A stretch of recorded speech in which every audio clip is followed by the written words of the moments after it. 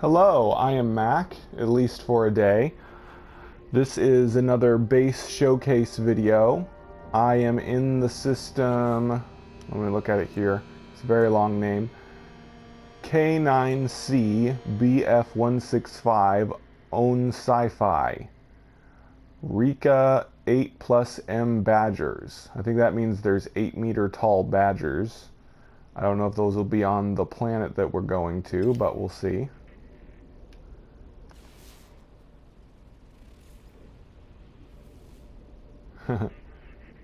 So this is Botfodder2's base that we're going to. And his planet is on Sci-Fi Oceania. R-I. What does that mean? Rigogen. Yeah, it's probably an ocean planet, so it's got Rigogen on it, of course. Rigogen is the glowing plant that you can get underwater. I'm really enjoying traveling to different people's bases. First of all, finding their bases.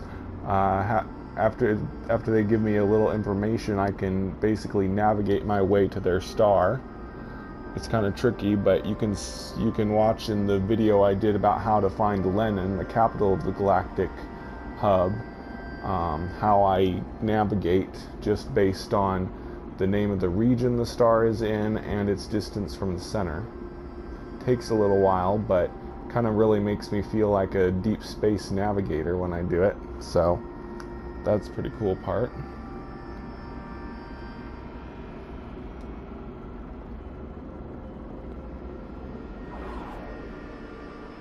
So this is Botfodder2's base. We are coming up on here.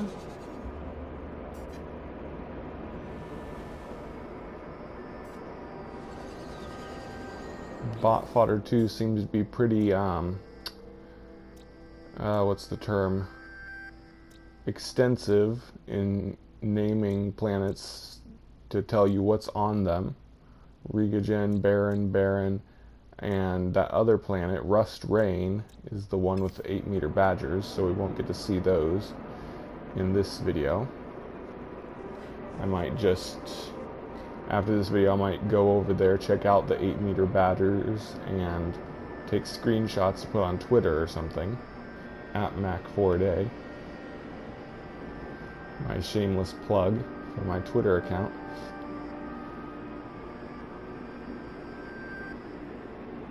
And I could probably get there a little faster if I went through space.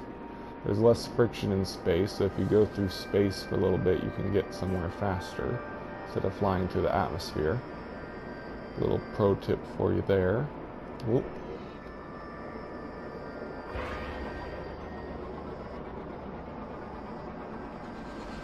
It looks like some people put communication stations underwater, or, well, probably not underwater, probably on little islands out there somewhere. I don't know if you can build them underwater or not. I know you can build save points. Oh, nice. Whoa, uh-oh. Okay, so I'm landing on the, I went through the base to land on the landing pad. That was interesting. Whoa! Oh, threw me off. That was scary. Okay, good, I was safe. Oh. There's big deer on this planet. So this is a floating base. They built the base and then they deleted the whatever structure beneath the top of it, so that now it's basically floating in the air, and I've got to be careful not to fall off without my ship, or I won't be able to get back up to it. That's a little scary. So anyways, it looks like, oh yeah, so making a floating base like this is one way to get rid of the central section. Every base has this little central structure that you can't delete or anything, because it's vital to have for teleporting back here and everything. but making your base float above it means that you won't have to have that little basic structure in it. I like these corner windows. They're new in the Pathfinder update. I hadn't seen them before. So basically on this floor he's just got all of his base building NPC spots, which of course we can't see them, as we discovered in a previous video.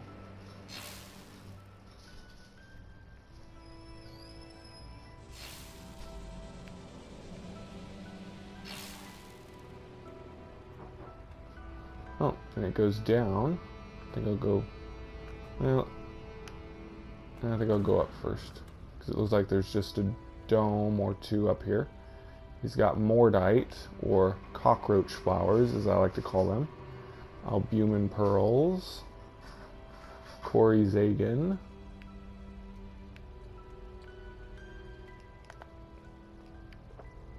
This is a pretty nice setup. I like this. Honestly, I'm not sure how they built this base without exceeding the PlayStation 4 base limits. It's pretty complex.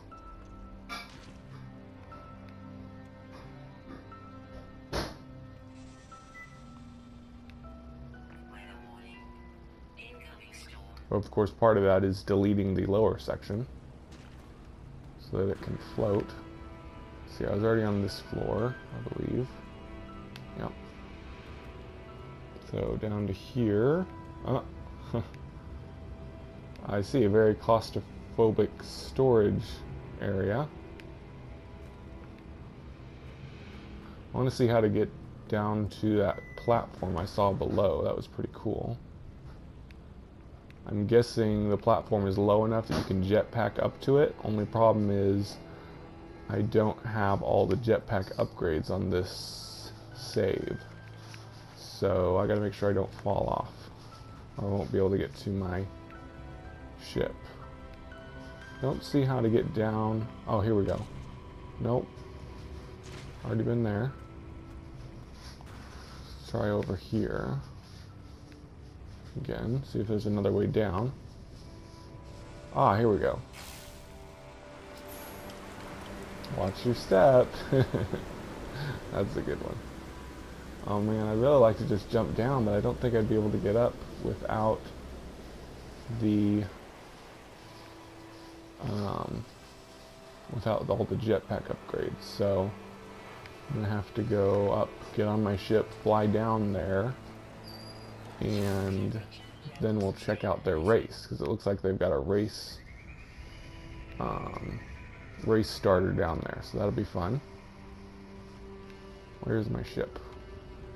This is a pretty impressive base. This is one of the more impressive ones I've seen. Very creative. Never been on a floating base before.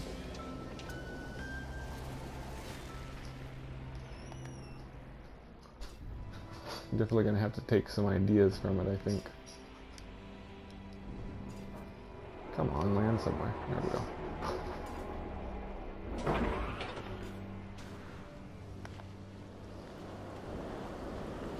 Let's see what this says. Love the base, says Boondock Saint 7.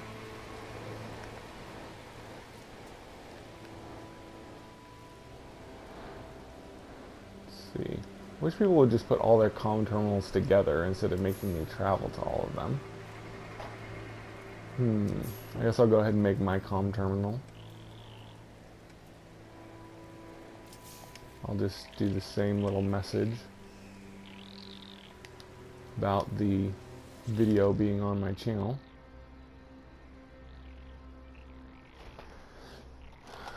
Vid for base on map for a day channel.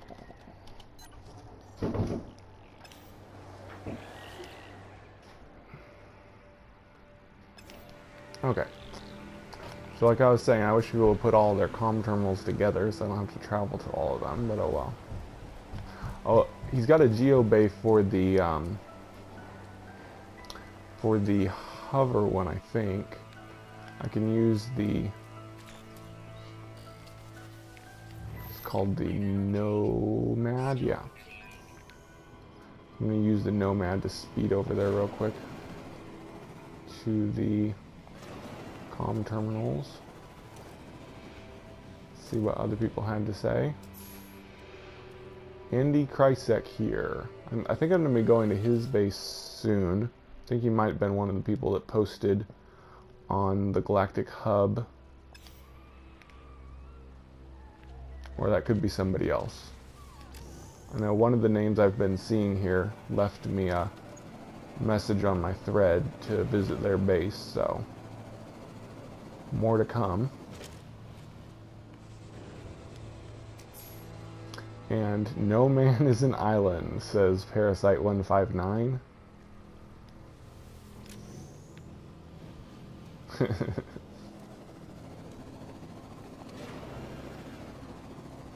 Okay, now to try out the race. I bet you it's a race on this thing, the Nomad, since he's got water. Although, I don't know, I've never made a race before.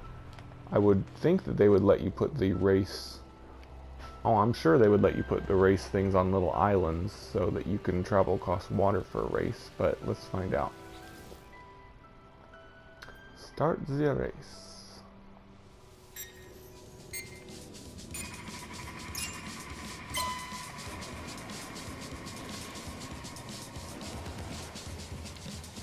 Okay. Ah, missed it.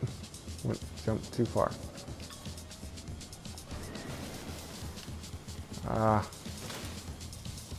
Got this set up so it's real easy to overshoot the checkpoint. It's not those. This one next. Did I mention I hate killing animals when I run them over with my vehicle? I wish they'd make it so it's a little harder to kill everything with your vehicle.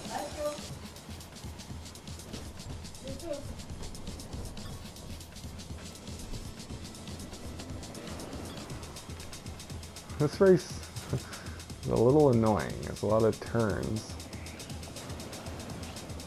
Oh wow.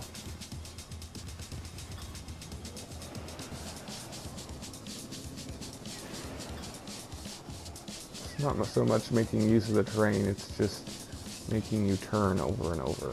It's a little annoying. I'd rather, like, you know, have a long stretch of driving before the next checkpoint instead of just constantly turning around. Giving Botfodder a little review on his race, I suppose. Okay, now we got some longer stretches at least.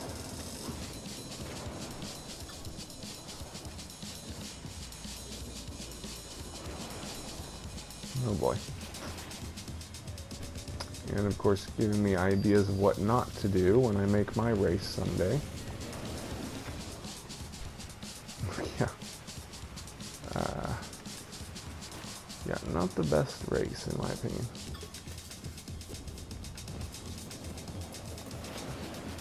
Oh well. Is it over yet?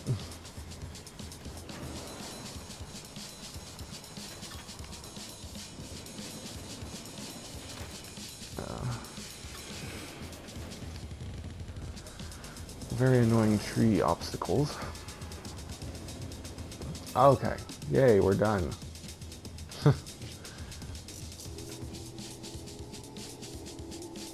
Isn't it supposed to kick me out of here or something? Maybe not. Okay. So anyways, I definitely like the base. The base is cool. The race, on the other hand, wasn't that fun. Use a little improvement. Yep, I don't have enough jetpack power to get up there. You probably would, like I said, if you had maxed out jetpack upgrades. Now I can log my visit. See if I can get a new decal. Nope, same decal as last time. Oh well. No big deal.